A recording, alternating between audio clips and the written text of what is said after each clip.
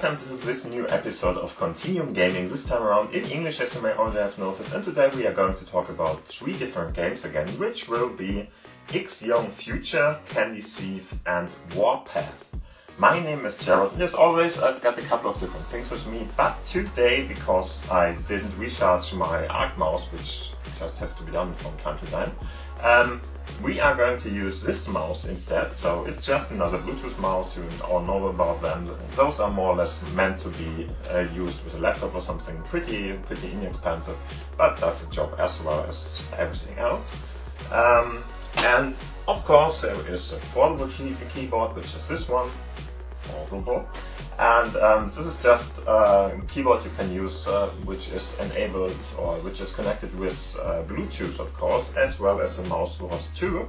And there would be the Xbox One as well as controller again, but we are not going to show that in this episode because it's not used. And other than that, we are of course using a smartphone, which is a Lumia 950 XL. You all know about that already. It's Continuum gaming or Continuum enabled, and of course it has this Mozo cover at my place here.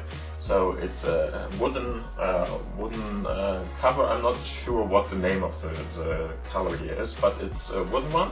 And we have the USB-C connector at the bottom here. And the USB-C connector at the bottom is connected, of course, with the display dock, which is standing at the side here. The display dock is just more or less a USB-C hub, and that one is connected to the TV. And like that, we can use the smartphone to bring a desktop-like experience, that is Continuum, to the big screen, and we can just use it with the mouse and everything and use it like a desktop. And that is all what that is all about we are going to do here. If you want to know more about that, please have a look at the corner up there. There are a couple of other videos where I'm going to talk about this whole setup and all the stuff in more depth. Yeah, and then I would say let's start with the first game. The first game is a pretty easy and pretty simple one, but it's Christmas themed, so I thought, hey, why not? It's close to Christmas time now, or to Christmas Eve, better to say, and so let's have a look at that. It's a Mahjong game, more or less, and it has some kind of a melancholic feeling or something, I'm not sure. Let's have a look at that. So maybe it's even fitting to the situation at the moment. So all I will have to do here is I will put in X minus Jong in this case. Hopefully it's there, yeah. So there we go, X minus Jong, future. And yeah, most people, no, we don't want to do that at the moment. Most people already know what this kind of game is all about. It's all about more or less collecting pairs of the same images and stuff like that, and just bring them from the screen or from the tabletop in this case. And as you can see, those are going to be the ones we are going to collect. And other than that, there is not much to see here. There's only play, help, score list, and more games and stuff. And here is a small little information to, for instance, or setup button, for instance, to more or less get rid of the music or the sound in this case. And other than that, there is nothing to see here. So let's start with the first one.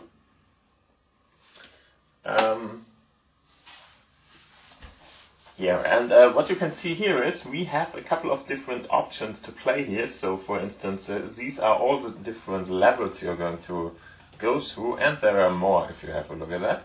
So if you really like this kind of Mahjong games, there are 50, at least 50, I'm not sure if it's even longer than that, but let's say 50 different levels in this game.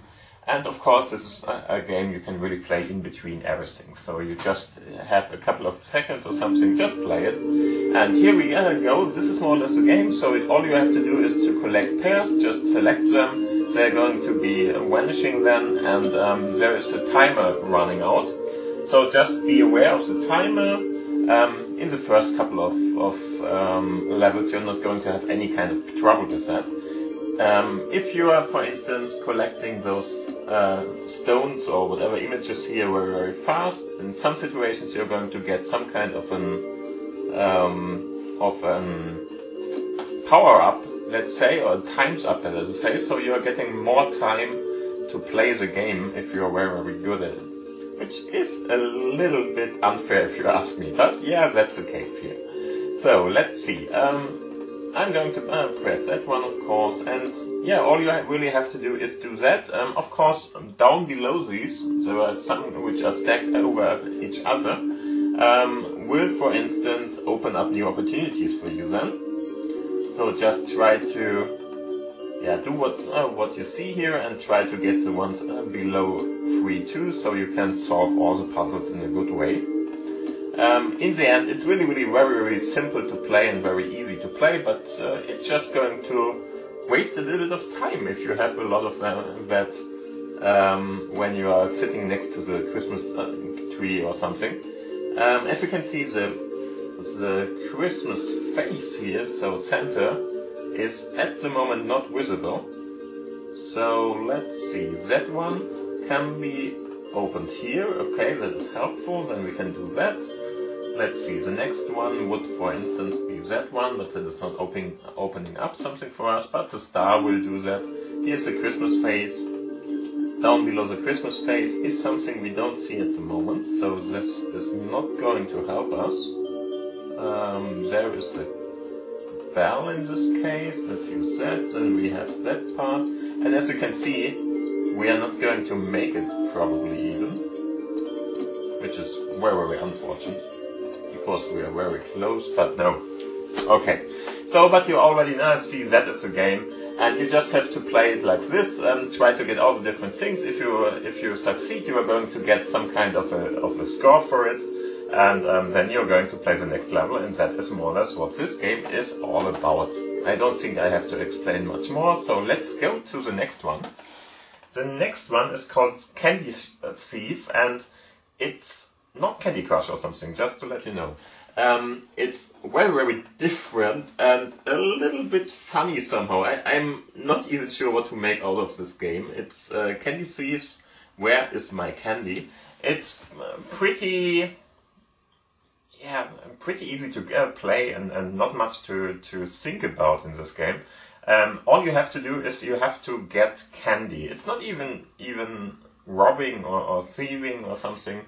You're not stealing something from somebody, but it's really just collecting it if nobody is listening or watching you. And so all you have to do here is, you're the cat or the fox, I'm not sure, as you can see. Maybe a fox, probably a fox. And you like candy, of course, and that is all what we are going to do here. So let's have a look at the settings for now. Settings are very simple. There is only this little icon to get rid of sounds and stuff like that. And other than that, there's nothing to click on here. About will just give you information about the creator, of course, and more games is just for other games, of course, and will bring you out of the game again. So let's click on play and let's see what's going on here. Okay, there it starts. And as you can see, this is the whole game. So she is walking in front of you, and she will, for instance, have a look at you from time to time, and if you are collecting candy at the moment when she's looking at you, then something will happen. So she will slap you and you will lose points. Okay, so let's see. All you have to do now is press the button and hold it as long as you like to, till she is tilting her head more or less. And if she doesn't tilt it, just collect it. And if you see she's tilting it, just try not to collect anymore. You're going to grow and grow and grow, which is pretty funny because after a while she wouldn't be able to hit you anymore. But anyway, just try to not get caught by her. Okay, again, candy, candy, candy, candy, candy, candy, candy, candy. And as I mentioned before, that is all that you're going to do here. I'm not sure what I have to do with this game or what I think about the game. It's really very easily done. And as you can see, I just collected further on when she looked at me, and then you're going to, in general, get a slap on your cheek or something, and you're going to be in the game over state. And that is all that this game is all about. So let's try again. It's really that simple and that easy, but somehow it's fun, I don't know. Just have a look at her, press a button if she's moving her head, and that will be faster and faster after a while. If she's moving her head, just stand up again, walk behind her, that's fine. And she's losing all the candy anyway, so I'm not sure why we are getting slapped for it or something, but she is just walking in front of you. As you can see, there's a timer in how long it will run, more or less, so 120 seconds more or less at the moment. And just watch her and click on the screen, or with your mouse, with a one mouse button control in this case, of course. And after a while, as I mentioned before, you're going to grow very, very large.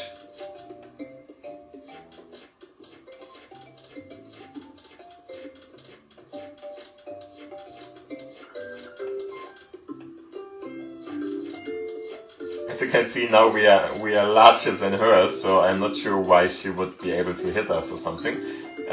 Which I'm not sure at the moment anyway, because she's losing it. And it doesn't really matter if we are just leaving it behind or if we are collecting it. In the end, it's better to collect it anyway. And as you can see, we are now at a size where we could eat her or something, I'm not sure. But yeah, that is the game. And it's really, really easy to play, and there's nothing to really think about or do here. Just watch her, try to get it done, and that is more or less what is happening here.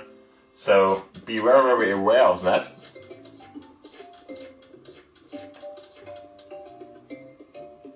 Okay. In between, sometimes there's a bit of a glitch or something, but that's not really important. It's just about loading in the different informations here. So in some situations you're not going to see it, in some situations you may see it. It doesn't really matter. 15 seconds left on the clock here. 10 seconds. Let's see if we are going once more. Here's of course your score, as you can see, and as you are collecting each and every of them is giving you 20 points, and that is all that is there. So after a while it's going to be over. You played everything, you got all the candy you wanted, and that is more or less what's happening. I'm not sure what to make out of this game. It's really, really easy, really, really simple to play, somehow funny, I'm not sure why. And just try it out if you want to, and if not, just leave it behind. Okay, so let's play something more serious, which is Warpath. Warpath is a fly scroller or something like that, if you want to call it that. It's 3D kind of, it's top level 3D of course. And you're going to play more or less one of the warplanes, and you are going to fly against other planes there and trying to kill them. It's pretty hard to play. What's going to happen is you're going to use your finger or your mouse to control the ship, so it's shooting all the time, but what is going to happen there is you're going to try to move it around on the screen and try to kill different enemies, of course. So for that I'm going to turn around because it's a little bit hard to play it in this way. And other than that, this is really a nice game. I really like it. It might be even more like it or more fun if you're playing it on your smartphone itself, because I think the mode where you're going to see the portrait mode more or less of smartphone, that might be better than landscape, but we will have a look at it anyway. Sorry. So all you are going to need for this game is of course your mouse in this case. So Warpath, there we go. I'm just starting it, and in the end you are going to have a pretty, some kind of a serious theme here, but not really. So you're not going to see something that you really, really recognize or something, but it's a serious sci-fi theme or anything in that direction. It's very interesting to navigate through.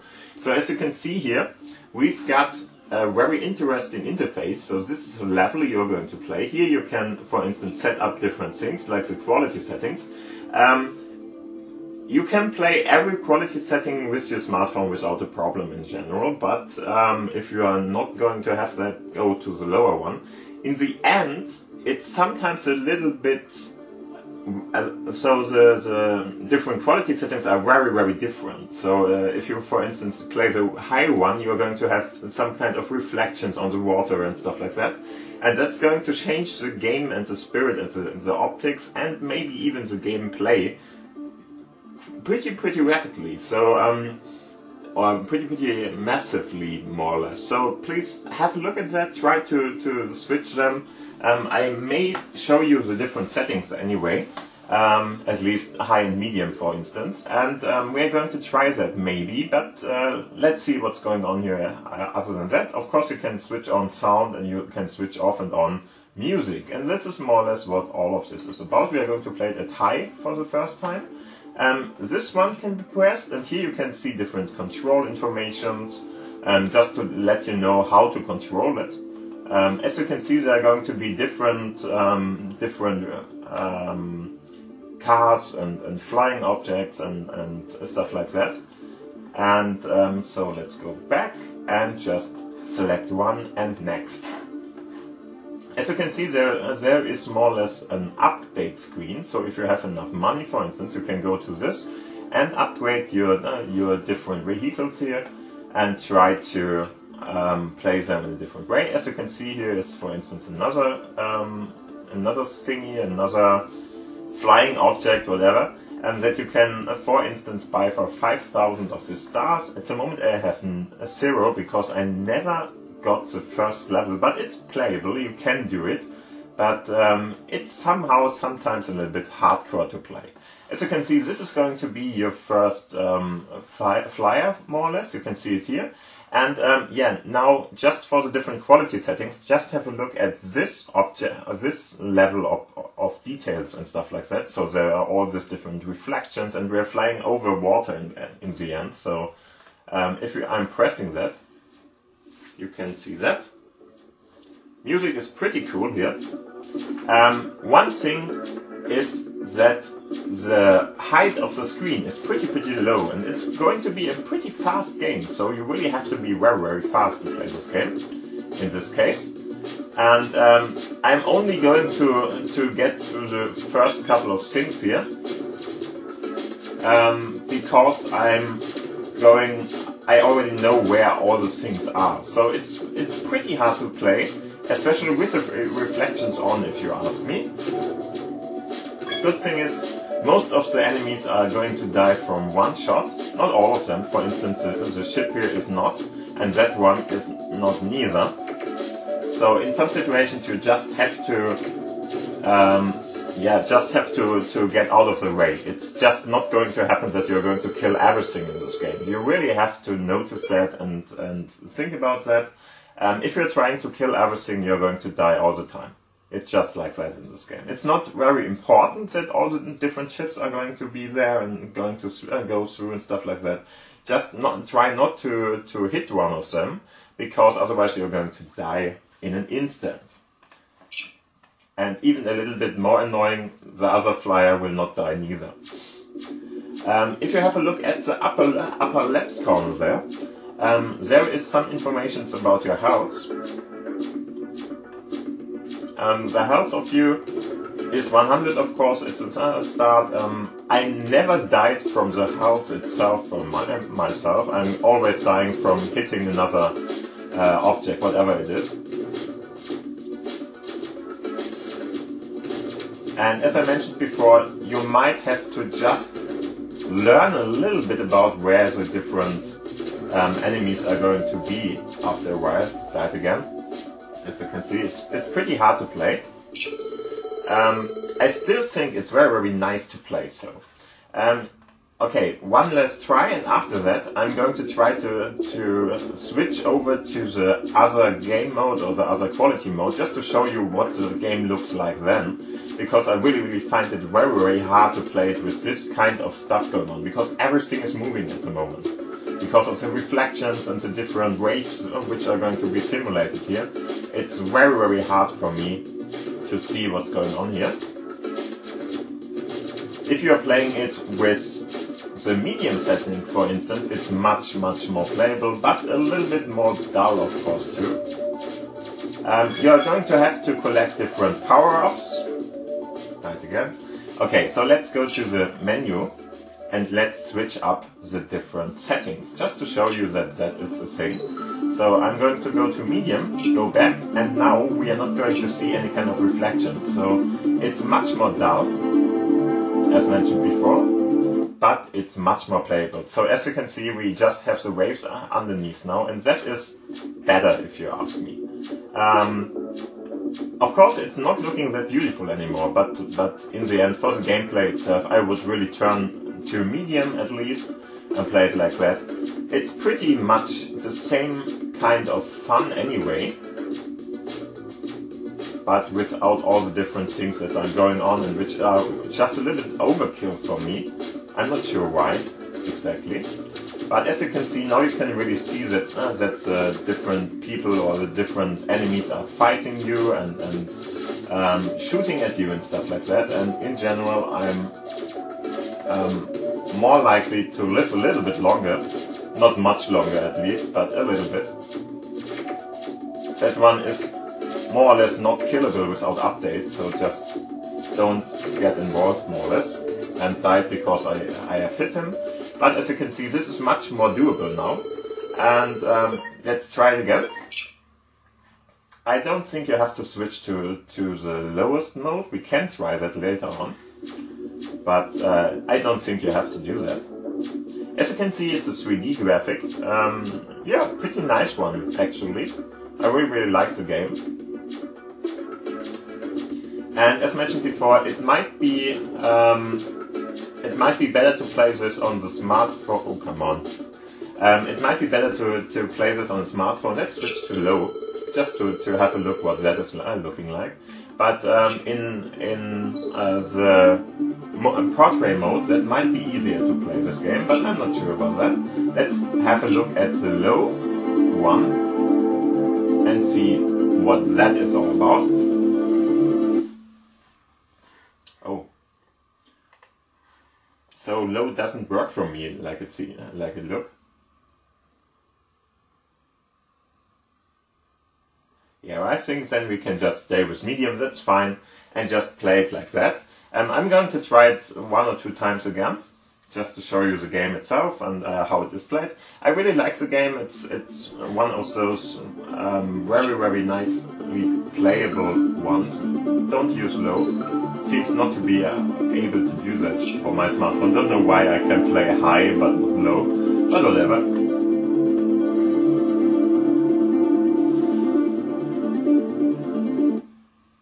And there we go. Touch to start. This is something you can't even read that in high level or high quality mode. So really just do that. And the fighter here is going to follow you around. So just hit your mouse and keep it pressed. And then just move your mouse around or your finger. It would be the same with the finger. You're just going to press on the you can kill that one if you want to, yes. You really have to just press on the screen for that and try it. Be very careful because some of the fighters are going to come from behind, for instance.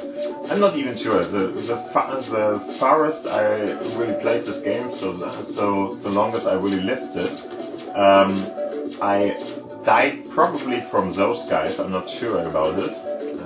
Try it again. But yeah, this is more or less a game. I hope you like it. I think it's a fine game. You just have to learn it a little bit and get into it a little bit. You can see there are a couple of different power-ups too. So life power-ups, there's a speed power-ups, there's enemy vehicles we killed, of course, and we got a couple of stars we just collected. So as you can see, collecting the stars is really going to help you later on if you are surviving the level, of course. If you're not gaining any kind of stars in this game. And that's a little bit of a pity because I think it's very hard to even survive the first level, but try it out. It might be possible. And then you can, for instance, go to the screen to interact interesting that you are going to play different kind of stuff here too, but let's go back, and after that you are going to be able to go to this screen and hit this button to increase any kind of weaponry and stuff like that you are going to have here. And of course you might want to try that and get, for instance, the 1500 points here to go there. That should be possible with the first level alone, so in the second level you are going to be able to use all of this stuff, because even when I died in the first level before, I got something like 1300 or 1350 points or something, and the level is not over now. So yeah, I think you should be able to buy that then, and this is more or less the game. Try it out, I really like it, and yeah, I hope you have fun with it. Okay, and yeah, other than that, there is not much to say again. Just give the video a thumbs up if you liked it. If you, for instance, want to ask something or put something into the commentary section, just do that. If you didn't subscribe till now, please do that now. And other than that, thank you for watching, thank you for listening. Have a great holiday season, whatever you are going to celebrate. And other than that, thank you for watching, thank you for listening. We are going to see us after Christmas then. And yeah, so have fun, bye bye, and thanks for watching. Bye!